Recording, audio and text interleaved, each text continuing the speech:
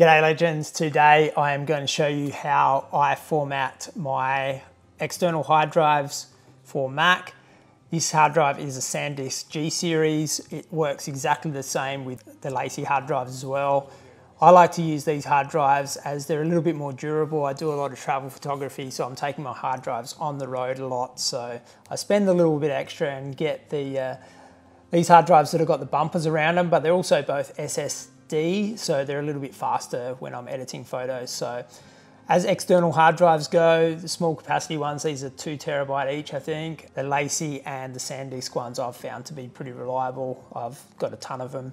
I do use a backup, so these ones stay in my office and don't go around, and these I use to just do a backup of my main hard drives. So I buy one of these cheaper Seagate sort of versions. Every time I buy one of these, I buy a 2 terabyte one of these, 2 terabyte one of these, and back it up.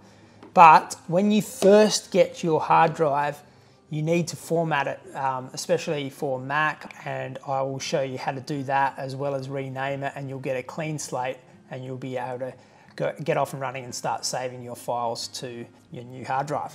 So let's get in there and show you how to do it. Okay, so once the brand new hard drive is plugged in, I like to, sometimes I've got multiple drives in, so this is one of my older drives that I've normally got plugged in as well because I'm pulling information off there. I'll make sure that they are unplugged. So the only external hard drive that is plugged in is this brand new one.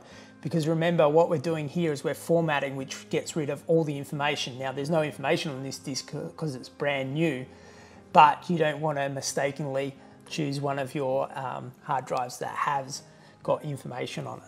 So the first thing to do is plug it in. So to format this, we want to find something called disk utility. So you can just go into the Spotlight search, which in Mac, you can find it up on the top bar there.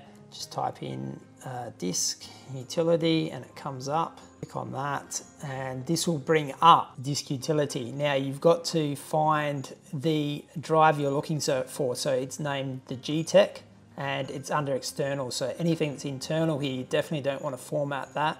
So we go down to this G-Tech Armor. So this is our brand new hard drive right here. And you can see that it's got a capacity of 2 terabyte and it's ready to be formatted and named. Up in this top bar, it's got erase. You want to tick on erase. And then it brings up a chance to name your disk. Now, I always like to put the date on it. So it is April 2023. I like to put the date that I started it from. So I know when, I've got multiple hard drives. The format that I always choose is Mac OS Extended Journal.